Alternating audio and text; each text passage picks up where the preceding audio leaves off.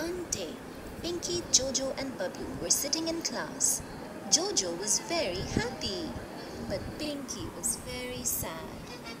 Jojo's one friend had come to school, but Pinky's 0 friends had come. Pinky had a party going on at home. When sad little Pinky came home, she was very happy to see that there was a party. Mommy said, "Go get ready quickly. Let's have fun at the party." Pinky quickly went to her room and put her things away in order, one by one. Everyone was having food. One by one, they started eating the pizza. Yum, yum.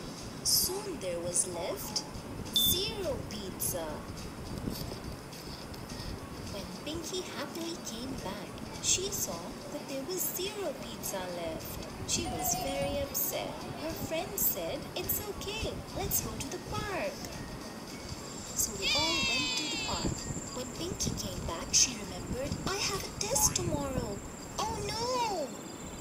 The next day, she did not know what to write in the test at all. Oh! Some people got 3 stars. Some got 2. And some got 1 star. But Pinky's test was completely empty. So she got 0 stars. Today, Pinky was even sadder than yesterday. She couldn't stop thinking about the 0. She thought, "I hate this number 0. It is such a bad number." She kept walking and walking. And suddenly, she fell in a deep, dark hole. Oh no!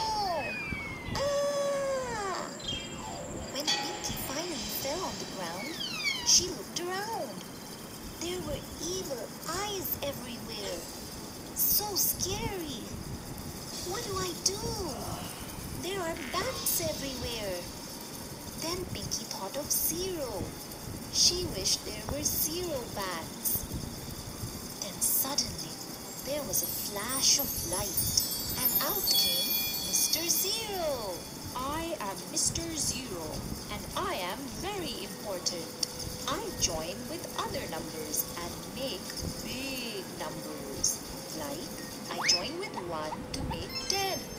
I join with 2 to make 20. And with 3, I make